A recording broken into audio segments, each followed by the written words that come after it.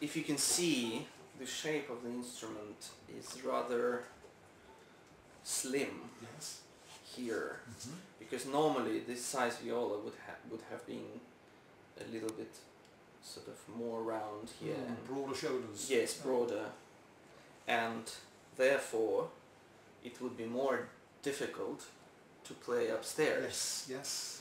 Because then we would have. I see. We would have larger, and it would be just very. But actually, because it's so narrow, it's actually very easy to play. Yeah, in that sense, it's very violinistic. Well, in a way, yeah.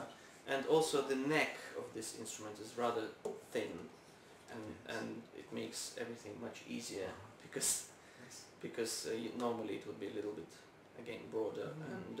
It's like a sports car, isn't it? It is. It's lighter, yes, it's a very good comparison. Yeah. I like that comparison. You can have it. Thank you. It has a name. This viola. It's called the Soldier. The Soldier. El Soldato. El Soldato. Okay. Yeah. When is it from? It's 1780. And I believe only 6 of those were made